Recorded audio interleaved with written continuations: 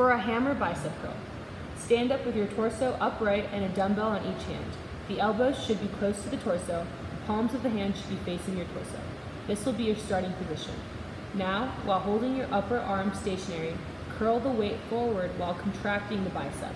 Continue to raise the weight until the biceps are fully contracted and the dumbbell is at shoulder level. Hold the contracted position for a brief moment as you squeeze the biceps. Then lower to starting position.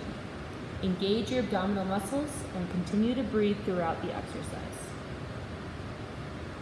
For the traditional bicep curl, stand up straight with a dumbbell in each hand, palms facing outward. Keep the upper arm stationary. Curl the weights while contracting your biceps. Hold the contracted position for a brief moment as you squeeze the biceps. Then lower to starting position.